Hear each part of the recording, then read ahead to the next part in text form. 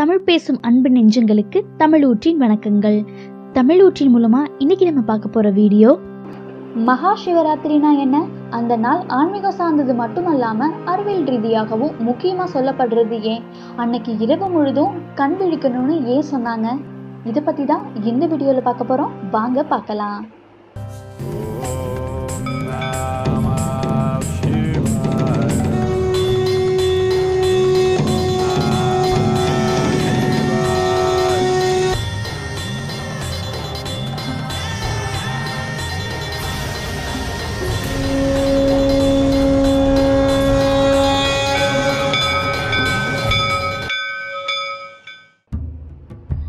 மகாசிவராத்திரிக்கு பல்வேறு புராண கதைகள் காரணங்கள் இருந்தாலும் நமது வாழ்வியல் மற்றும் அறிவியல் சார்ந்த நிகழ்வுகளை பத்தி தான் பார்க்க போறோம். சிவராத்திரி அன்னைக்கு அறிவியல் ரீதியா சொல்லப்படுற காரணம், பூமியின் வடகுலத்தில் இருந்து ஒரு வகையான கதிரலைகள்னு சொல்லப்படுற கிராவிட்டி போர்ஸ் மேல் நோக்கி எழும்புவதா அறிவியல் அறிஞர்கள் சொல்றாங்க. இந்த கதிரலைகள் அன்று இரவு நேராக உள்ள அனைத்திலும் பயணித்து மேல் நோக்கி செல்வதாகவும் சொல்லப்படுது. அன்றைய தினம் மனிதர்களாகிய நாமும் கண்விடிச்சு முதுகுத்தண்டை நேரா வச்சு உட்காரும் போதோ நிற்கும் போதோ நமக்குள்ளும் கதிரலைகள் பயணிச்சு மேல் நோக்கி செல்கிறது. அது மூலமா பல்வேறு உடல் சார்ந்த பிரச்சனைகளும் வளர்ச்சிதை மாற்றங்களும் உடலில் உள்ள பிராணசக்தி நிலை அதிகரிப்பதாகவும் கூறப்படுது. யோக நிலையில பிராணசக்திய குண்டலினி சக்தியா மேல் நோக்கி எழுப்பப்படுவதாகவும் சொல்றாங்க.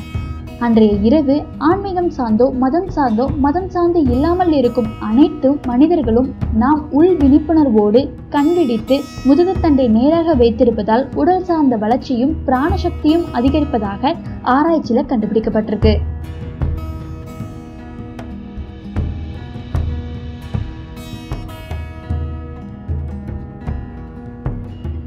சரி, அன்றைய இரவு ஏன் சிவனோட ஒப்பிட்டு சிவனுக்கு பூஜை பண்ண ஆரம்பிச்சாங்க, ஏன் அது மகா சிவராத்திரியா கொண்டாடப்படுதுன்னு பார்க்கலாம். சிவன் லிங்க ரூபமானவர். லிங்க ரூப அமைப்புன்னு பார்த்தோம்னா நேராக உள்ள ஒரு அமைப்பும் வட்டம் அல்லது சதுரம் சார்ந்த அமைப்பும் இணைஞ்சது. நேராக உள்ள லிங்க அமைப்பானது வட்டம் மற்றும் சதுரம் சார்ந்த அமைப்பின் அடிபாகத்திலிருந்து நேராக மேல் நோக்கி ஒரே கோட்டில் இருக்கும் விதமாக தான் அமைக்கப்பட்டிருக்கும். அன்றைய இரவு அறிவியல் ரீதியா சொல்லப்பட்ட காந்த கதிர் அலையானது நேர்கோட்டில் பயணிக்குங்கிறனால லிங்க வடிவத்தின் மூலமா இந்த காந்த கதிர் அலைகள் அதிகமா மேல் நோக்கி செல்லும். அதனாலதான் லிங்க வடிவத்துக்கு சக்தி நிலை அதிகமா இருக்கும். இதை அறிஞ்ச நம் முன்னோர்கள் அன்றைய இரவு சிவன் கோயிலுக்கு சென்று லிங்க ரூபத்தில் இருக்கிற சிவனை வழிபட ஆரம்பிச்சாங்க. அது மகா சிவராத்திரியா கொண்டாடப்பட்டு இருக்கு.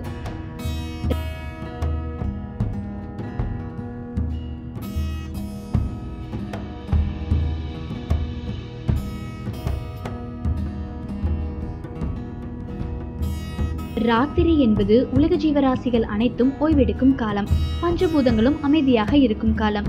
ராத்திரி என்பதன் மற்றொரு பொருள் பூஜித்தல். இந்த அமைதியான காலத்துல ஆதி கடவுளான சிவபெருமானை பூஜிப்பதற்கு சிறந்த காலம். அதுவேதான் மகாசிவராத்திரியா கடைபிடிக்கப்படுது. வருடந்தோறும் மாசி மாதம் தேய்பிர நாள்ல வர சதுர்த்தசி திதி நாளையே தான் மகாசிவராத்திரியா கொண்டாடுறோம். சிவபக்தர்கள் இந்த மகாசிவராத்திரி அன்னைக்கு விரதம் மேற்கொள்றதுக்கு பல்வேறு இலக்கிய காரணங்களும் சிவ நூல்கள் அல்லது சிவபுராணங்களிலும் பல்வேறு காரணங்களும் இருக்கு. சிவராத்திரி விரதம் பற்றி சிவபுராணங்கள்ல கூறப்பட்ட பல்வேறு காரணங்கள்ல எளிய பக்தர்களுக்கும் புரியக்கூடிய ஒரு சிறுகதை.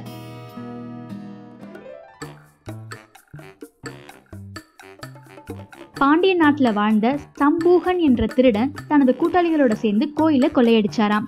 கொள்ளையடிச்சு திரும்பும்போது கூட்டாளிகள் எல்லாம் கோவில் காவலர்கள்ட்ட மாட்டிக்கிட்டாங்க.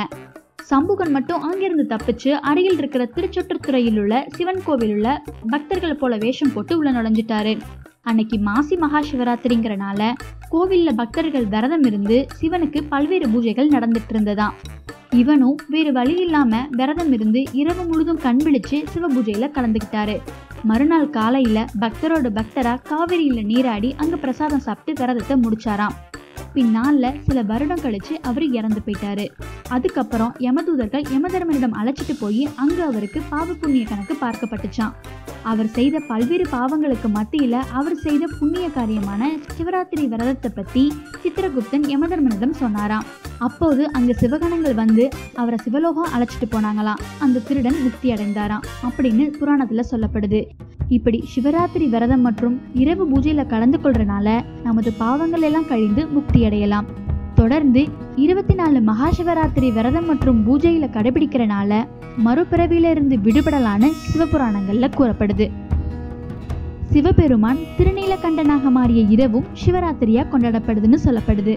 தேவர்களும் அரக்கர்களும் அமுதம் கடைந்த போது பார்க்கடலுள் பொங்கிய விஷத்தை சிவபெருமான் காண்டம் எனும் தொண்டைக்குழியில் நிறுத்தியதால் திருநீலகண்டன் எனும் அழைக்கப்பட்டார்.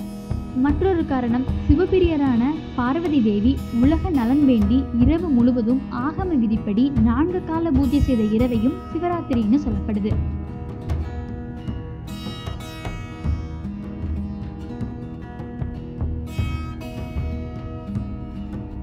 பூஜை காரணம்.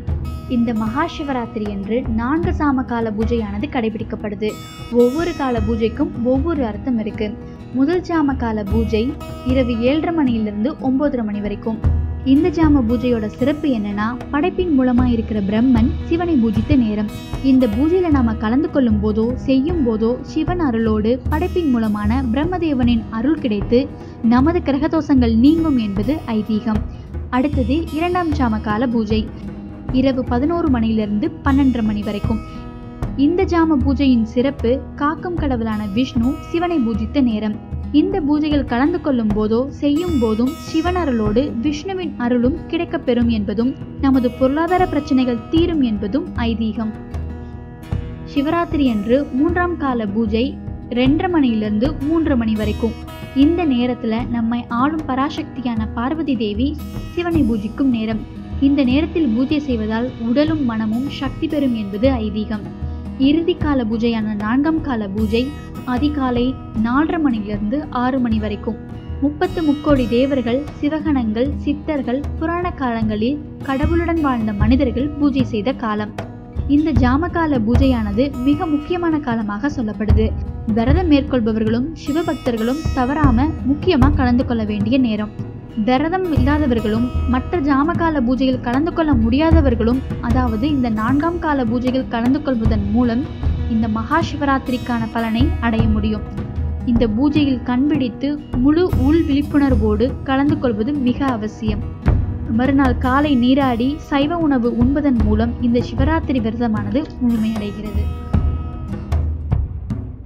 இந்த வீடியோ பிடிச்சிருந்தா லைக் பண்ணுங்க, ஷேர் பண்ணுங்க, கமெண்ட் பண்ணுங்க. மேலும் இது போன்ற வீடியோக்கள் பார்க்க தமிழ் ஊற்று சேனலை சப்ஸ்கிரைப் மற்றும் பெல் ஐக்கானை கிளிக் பண்ணுங்க.